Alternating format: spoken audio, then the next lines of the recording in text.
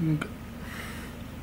A long time ago, when animals could speak, there was a rabbit called Jistu.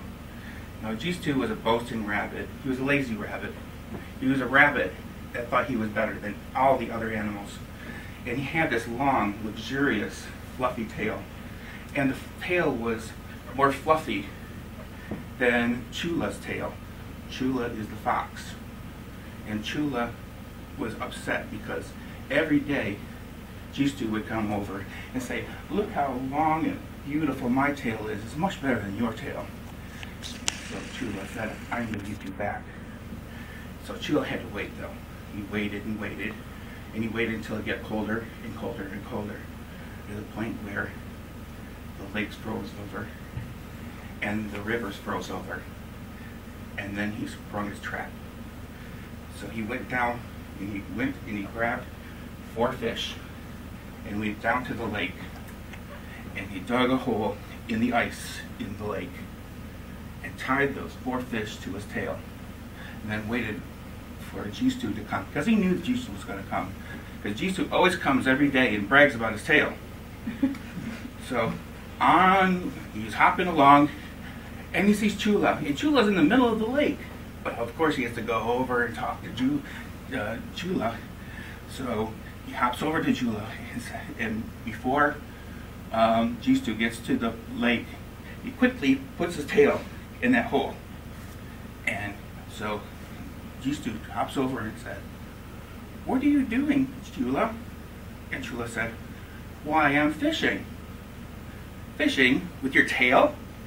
"Yes, fishing with my tail. It's the very best way to fish." And Jistu said, "No, that cannot be. Let me see."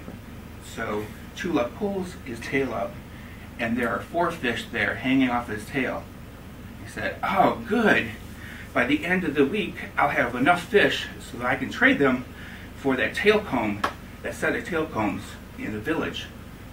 They only have 1 set, and since I have the most luxurious, beautiful tail, they're going to be mine, and I'm going to be combing them all day."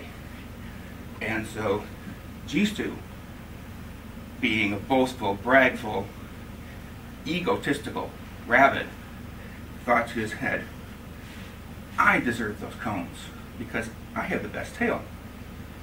And so Chula said, "Well, I'm getting really tired and it's getting cold.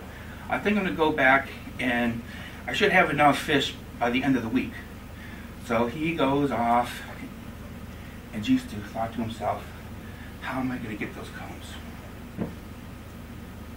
I know. I'll fish all night long. I'll get enough fish in 1 night to be able to get those combs." And so, even though it's cold, he puts his tail down into the water, and he starts fishing with his tail all night long, all night long. Well, in the morning, Chula wanted to see what was going on, so he went down to the lake, and he seen Jistu sitting there, and then he said, "Jistu, what are you doing?" And Jistu said, "Well, I've been fishing all night long, and I'm going to be getting that comb before you." And so he said, "Well, let me see what you got." And so Jistu pulls up, pulls up, pulls up. Stuck. And so Chula said, "Well, good luck with that." He started walking away. And so Jistu said, "Selah, Selah," which means help me in Cherokee. And so Chula said, "Oh, I think I'll help you."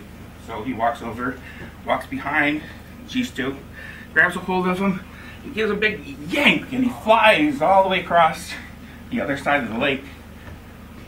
And he was free, which was a good thing and a bad thing.